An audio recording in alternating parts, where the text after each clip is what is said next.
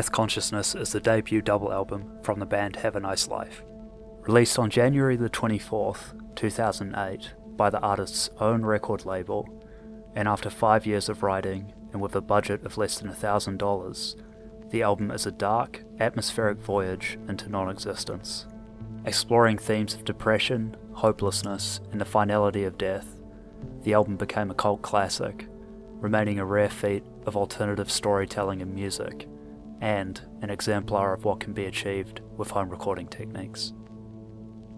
Due to the nature of the album and the obscurity surrounding it, much of the musical history and development from the period prior to Deathconsciousness has either been lost to time or hasn't been documented.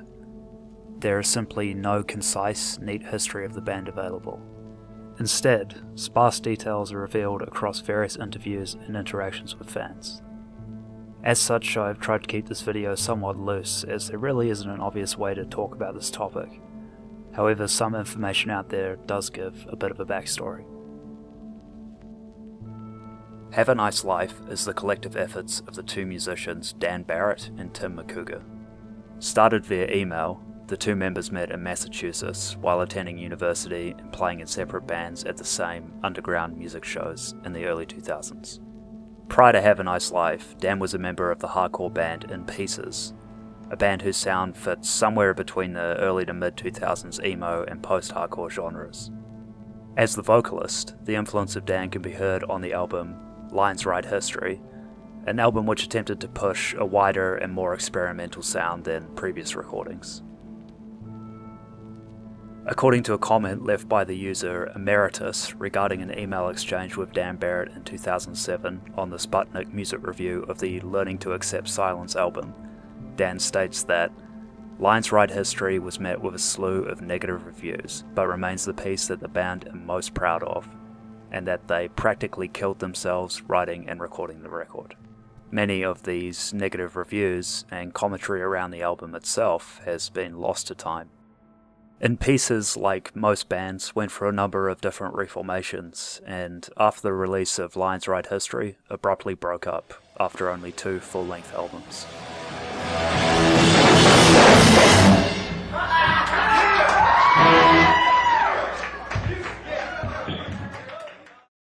While it is relatively easy to find information on Dan's history of music, due to his open interaction with fans, Tim McCougar's history prior to forming Have a Nice Life remains relatively unknown, with little information available over the internet. Tim's reclusiveness is perhaps best illustrated in the About Us section of the Enemies List home recording website. This is the record label which released Deathconsciousness, and I'll talk about it in a bit more detail later. On this page, you can see all the information to contact Dan, his social media accounts, his email, stuff like that. And underneath Tim, it simply says, Tim lives in the woods.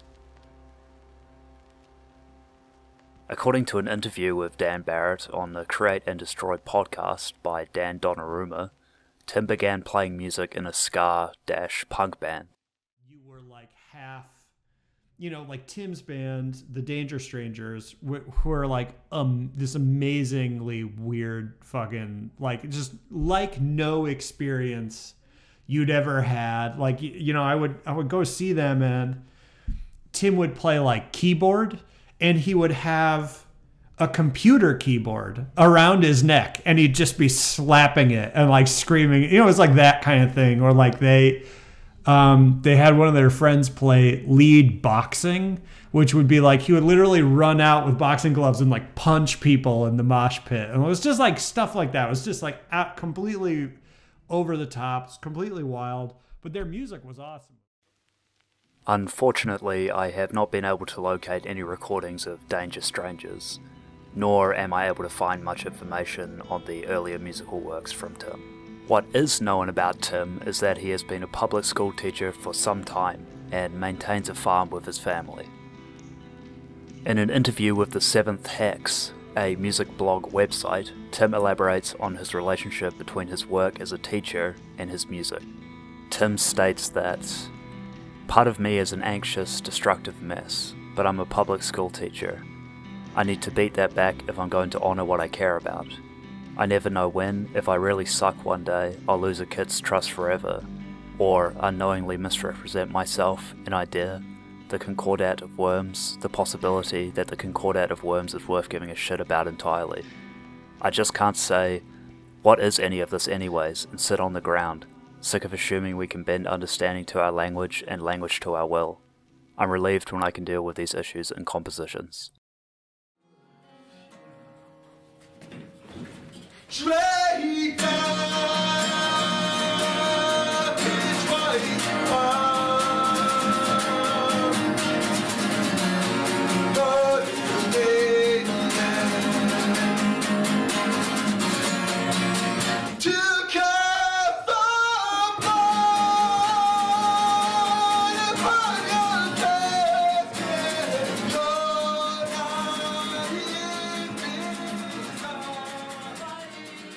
Early recordings of Have a Nice Life are massively contrasted to their first release, with this video offering a great example of how vastly their sound has changed in some ways, but remained the same in others. According to Tim, their earlier work consisted of making college coffeehouse sorts uncomfortable. After floating around the Connecticut, Massachusetts independent music circuit, Have a Nice Life, like many other smaller bands from this period, feeling disconnected from the increasingly commercialized music industry, retreated into home recording. In a lot of ways, early music released by Have a Nice Life can be seen as a preamble to Deathconsciousness. This is seen pretty clearly in the short-lived punk project Gate, released to the internet following the success of Have a Nice Life, which highlights some of the beginnings of Deathconsciousness, primarily in the album art, featuring Por la que Fuerzo. The use of classical paintings would be adopted again when the Death of Marat was used for Deathconsciousness. Musically, while Gate shares many dissimilarities to Have a Nice Life, some similarities can be seen in the use of industrial percussion.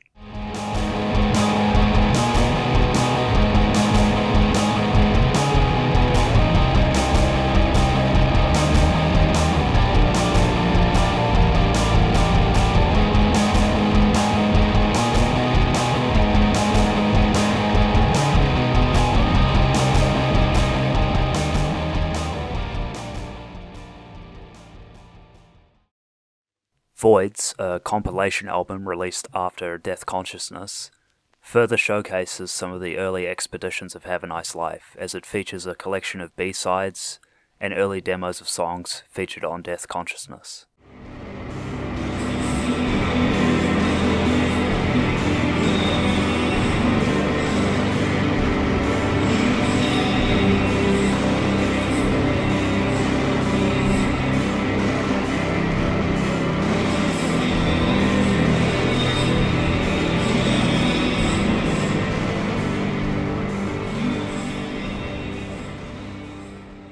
What exactly inspired the final version of Deathconsciousness is somewhat of a mystery, although from early interviews with Dan and Tim it appears that they were both experiencing a kind of existential crisis.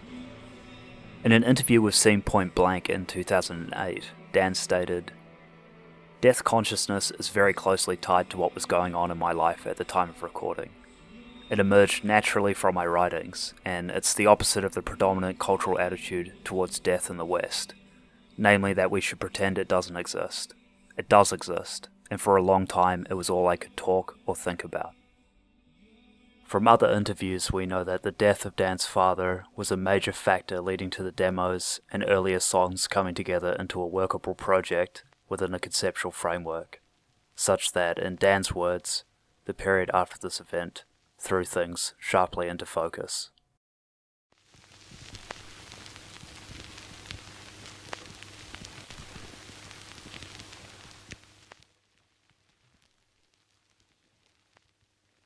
Consisting of two sides, The Plough That Broke the Plains and The Future, the album features a diverse range of different sounds.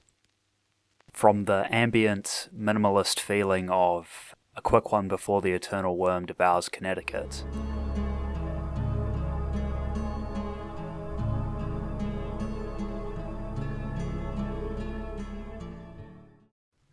to the new wave quality of songs like Hunter.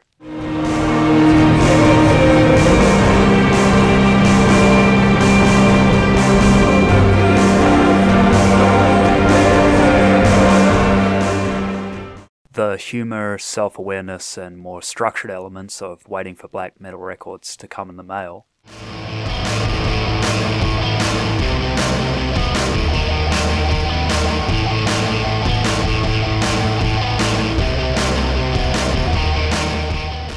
And the explosive post-rock outro of Earthmover.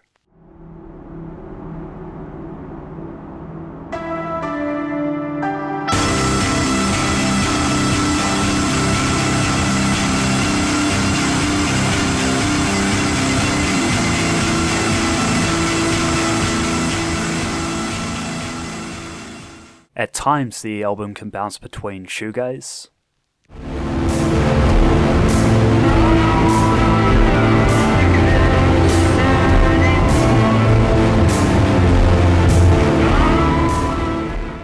and acoustic performances.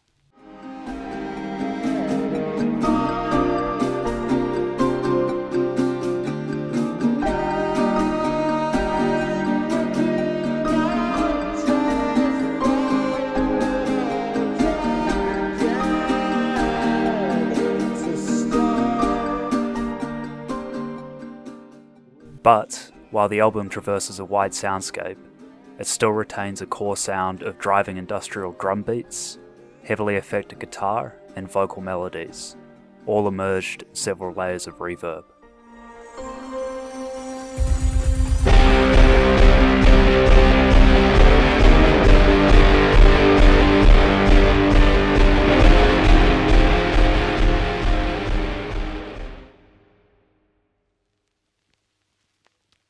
Deathconsciousness also comes with a booklet written by an undisclosed author from the University of Massachusetts. This booklet helps explain the loose concept of the album. Despite being less than 100 pages in length, the booklet contains a fair amount of information and is difficult to summarize due to a number of different elements. But if it sounds interesting, I urge you to read it yourself. Split into 7 parts, the booklet tells, quote, an introduction to Antiochian history through the summary of a highly obscure text, The Books of Terror and Longing, written by William Shelley. While I don't aim to repeat all the stories and accounts contained in the booklet, the basic story arc follows a man who is first banished from Rome, only to later return and become a martyr.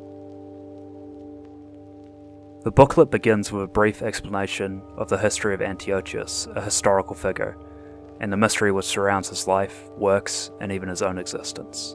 We see some hints at the underlying meaning of the booklet in the introduction, as the author tells us that he wishes to document not exact historical accuracy, but the feel of the man and his beliefs, and that knowledge of Antiochus and the sect he founded remains almost entirely within the academic realm. From here, the booklet tells several strange, fable-like stories, related in some fashion to the life of Antiochus, his ascension to a prophet, and the development of a ritualistic cult which sprung up around his teachings, aptly named the Antiochians. The booklet concludes with the summation of the life of William Shelley and his eventual death by suicide. Despite the booklet appearing to be non-fiction, it's difficult to tell if it's not made up. Have a Nice Life maintained, at least in their older interviews, that the booklet is in fact a real historical account, while the consensus amongst fans is that it is not. Adding to this difficulty are the similarities between the New Testament and the story of Antiochus, which are readily admitted by the author.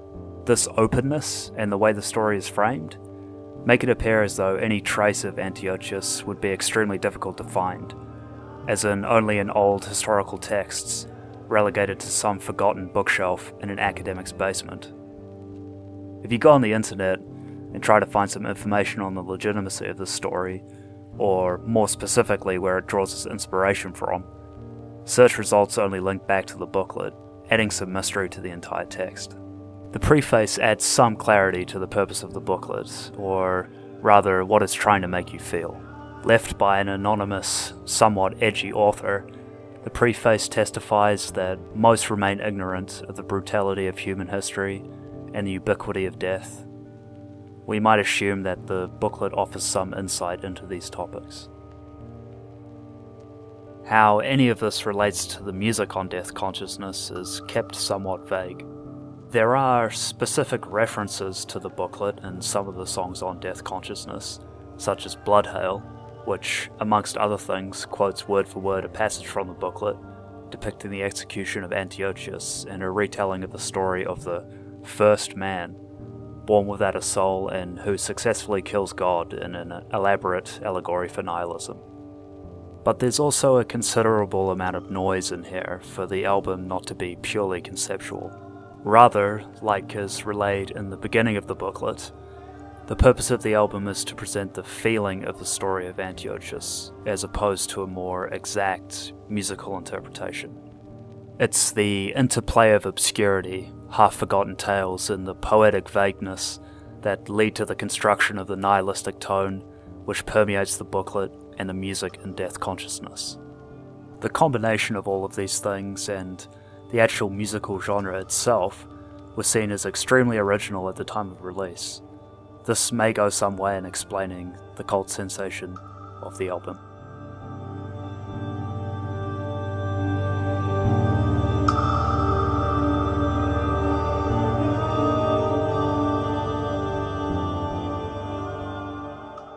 Deathconsciousness is an album that was never written or meant to be a success. This was recently illustrated in an interview with Have a Nice Life where, when asked if there was some personal fact which could contextualize Deathconsciousness, Dan states, "I don't think there's anything people have to know about us. I just say that we recorded that first record, completely unaware anyone would hear it. We spent no money, did everything ourselves. We were completely in our own world." In fact, at the time of release, only 100 CDR copies were pressed, meaning burned one at a time from a personal computer. As stated in the Deathconsciousness booklet, both Dan and Tim were playing songs in a dead genre. Who's gonna want to listen to that? Have a Nice Life's fan base grew primarily from word of mouth, or more precisely, music-related message boards on Reddit and 4chan. Actually, if you go back through the archives to look through posts, particularly around the time of the re-release of the album, you can see the cover art for Deathconsciousness posted everywhere, with legions of people endlessly discussing the album, its meaning, and investigating the legitimacy of the information provided in the booklet. This is how I, and probably most others, originally found this music. Why exactly the album struck a chord with this collection of people is still a mystery. One could say that the album is simply too good to be ignored by those who appreciate music. I think this is partially true, and to be fair, it was one of the few primarily guitar-based albums to gain traction around this time in music, contrasted in an industry moving further away from the instrument. Likewise, the drum beats on many of the tracks, while very simple, are heavily affected and add a uniqueness and a trance-like element to many of the songs. It might also be said that there was a lot of mystery around the album at the time of release. Seemingly, Deathconsciousness had come out of nowhere. The combination of the artwork, the inclusion of a cryptic book, and the running time, just over 85 minutes, added an element of discovery to the listening experience, one which would be endlessly dissected and re-examined over the years since its release. Many people simply wanted to know what the album was about, and how different elements were connected. To this day, searching around the internet for interpretations on the album will throw up a series of different outlooks, both on specific songs and the album as a whole. Despite its present, relatively well-known status, at its heart, perhaps intentionally by its creators, Deathconsciousness is still an enigma. Lastly, and perhaps most importantly, the album is somewhat amateurish. What I mean by this is that despite the album having a large and impressive sound, as previously mentioned, it was recorded for less than $1,000, and used tools pretty much freely available to anyone with the time and motivation to learn them. To people interested in making music, like many home and amateur recordings which get broader attention, Deathconsciousness gives the impression that it could have come from anywhere.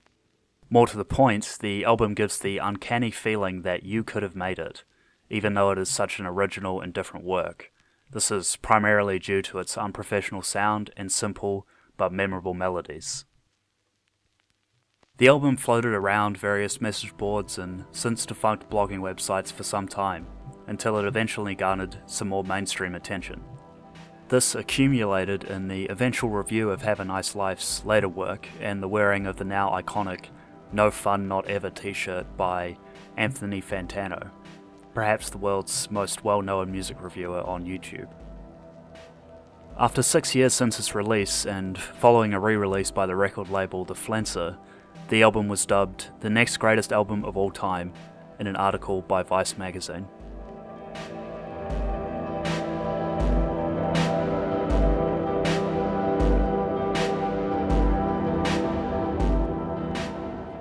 Following the publication of Deathconsciousness, both Dan and Tim have released solo projects, loosely fitting the same home recording sound. Giles Corey, the largely acoustic solo project by Dan, retains many of the same compositional choices as Deathconsciousness, albeit with a more downbeat and personal style. The name of the project, Giles Corey, is a historical reference to the Salem witch trials of 1692 to 1693. Briefly, Giles Corey was an American farmer accused of witchcraft and subsequently tortured to death during a period of religious hysteria in Salem, Massachusetts. After the initial arrest of his wife in March 1662 for suspected witchcraft, Giles was arrested later that year in April with the same charges. Following examination, Giles was accused of being a wizard and, after denying the allegations, refused to plead either guilty or not guilty, also referred to as standing mute, a rare event. He was 81 years old at this time. Peine forte et dure, also referred to as pressing, is a form of torture used in the common law legal system, where a person who refuses to plea has stones placed upon a board over their chest until they either enter a plea or die. After being subjected to pressing for 2 days, Giles was crushed beneath the heavy board, following through on his decision to refuse a plea. According to accounts of this event, and dramatised in the play The Crucible, referenced by Dan and Tim in several interviews for Have a Nice Life, Giles' last words were, "More weight." You will say it, Corey! Speak, man, we cannot relent! What say you, Corey? More weight! Lay on.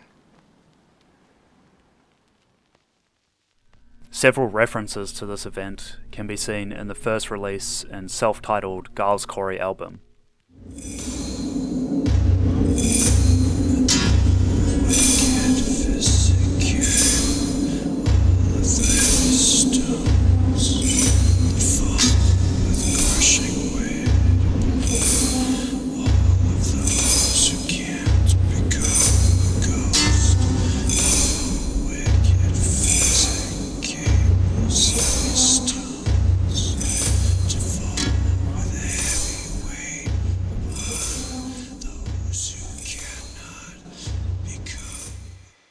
Tim has also been working on a solo project named Flowers of St. Francis, currently in its 3rd volume.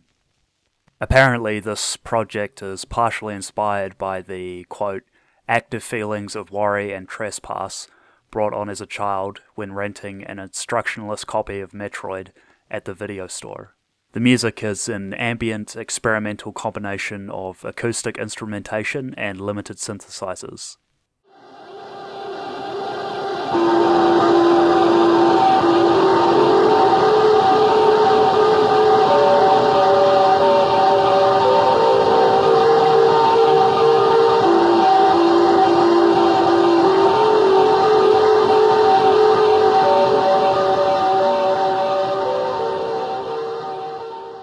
Like most of the work on the Enemies List label, it doesn't really fit into any conventional genres. Interestingly, each album has been released in a cassette format and recorded using a handheld Tascam, with track names handwritten on each side. According to the Enemies List website, on the release of the 3rd volume of Flowers of St. Francis, there are only a total of 100 copies sold for each iteration of the cassettes, making them extremely rare. Due to the antiquated feeling of the physical format and the home recording style of each release, Flowers of St. Francis achieves an extremely personal and heartfelt feeling, not unlike Daniel Johnston. Likewise, noises in the soundscape of the music, which might have been more clearly appraised given a higher recording fidelity, have an additional strange and alien quality due to the lo-fi recording techniques. Tim has also been involved in Consumer, an experimental metal project formed in 2017. According to a recent interview with Tim, Consumer initially started as something for us to do after Have a Nice Life finished its round of shows in 2017. We got to the end and thought, well, what now? When we got back into the practice room, this is what came out. Consumer explores much more interpersonal themes than Have a Nice Life, namely production, commodification, acquisition, and automation. Both bands share cues in experimental noise music and creeping occult interests, but beyond that, they're very different animals.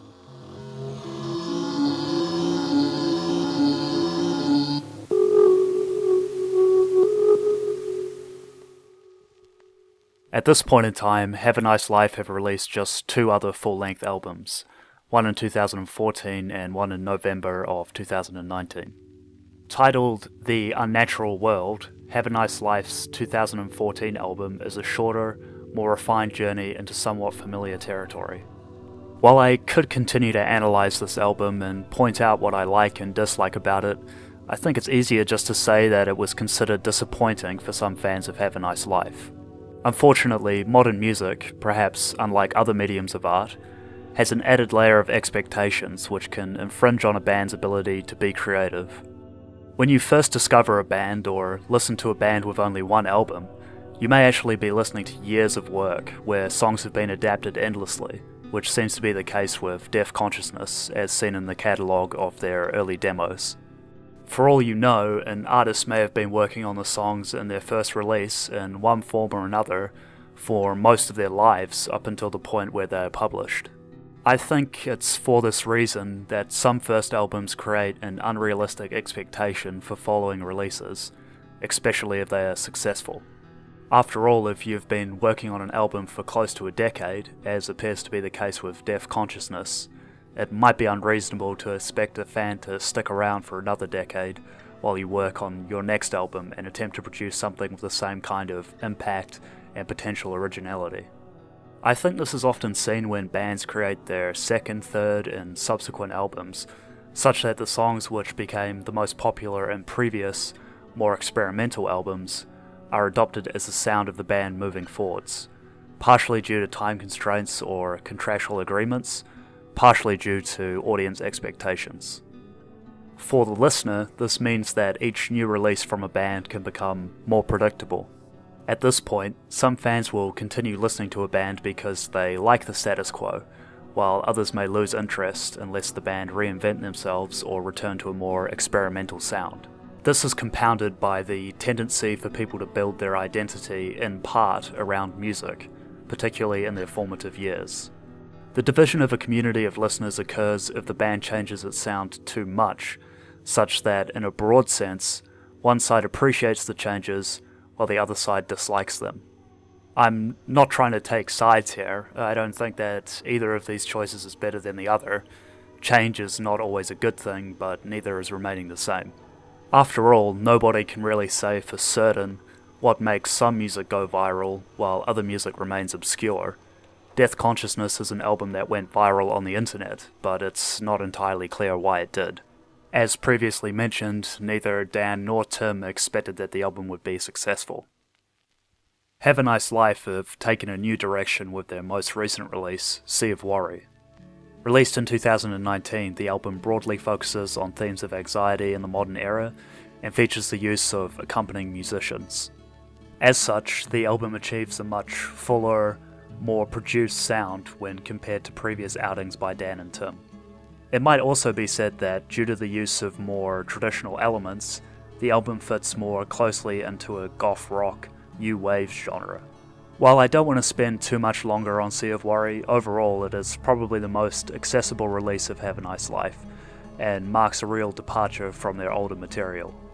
Importantly, I think the album represents a letting go of trying to recapture the success and sound of Deathconsciousness. In a sense, Have a Nice Life have taken a risk with this release, and it'll be really interesting to see where they go to next. Regardless of the future direction of Have a Nice Life, Deathconsciousness has embedded itself into internet history and solidified its place as one of the most impressive home recording albums of all time. Also, its influence on music has been somewhat surprising. For instance, in perhaps the most unlikely of places, the song A Quick One Before the Eternal Worm Devours Connecticut on Deathconsciousness has actually appeared on a Little Peep song called Shiver.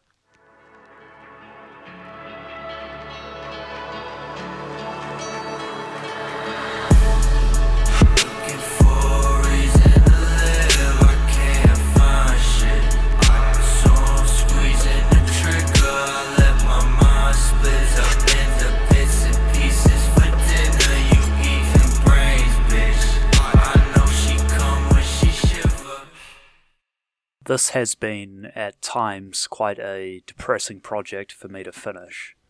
Some of the subject matter covered in this video relates to things which I don't really generally involve myself in, and I think the same could be said for most people. In my experience, and this might just reflect growing up in a modern, secular environment, it is a major taboo to openly discuss death with the average person. Something which is perhaps detrimental to our pursuit of a meaningful life. When people realize that they're going to die, that they're immortal, it can be massively distressing and isolating.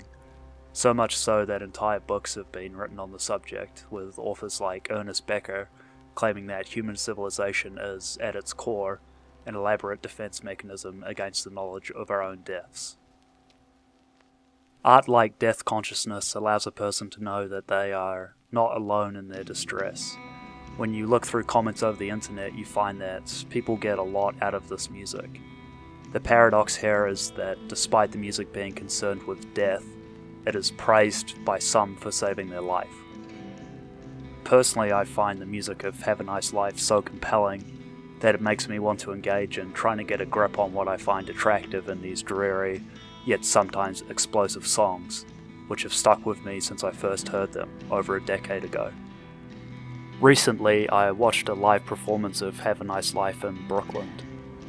It's cool to know that there are people out there that still enjoy this music, and that Have a Nice Life haven't simply faded away into the belly of the internet, like so many artists that find initial viral success. One gets the feeling that there is a lot of honesty in the work of Dan and Tim, both in Have a Nice Life and with their other projects, and that, despite the nihilism and themes of death present in the philosophy behind the music, there is some relief to be found in art.